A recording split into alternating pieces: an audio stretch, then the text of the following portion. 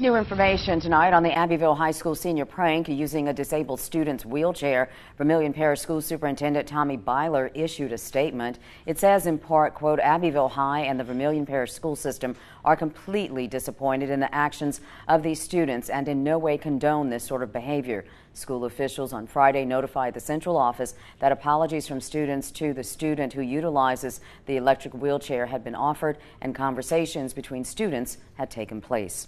Thursday, students at Abbeville High School made fun of another student with disabilities, and they took his wheelchair for a joyride, and it's his personal wheelchair he uses on campus. Friday, videos appeared on social media. The students gained access into a locked room that housed the electric wheelchair on loan to the student who uses it during the school day. Tayshawn Landry's mother, Kimberly Mitchell, sent a letter expressing the senior prank just went too far. Also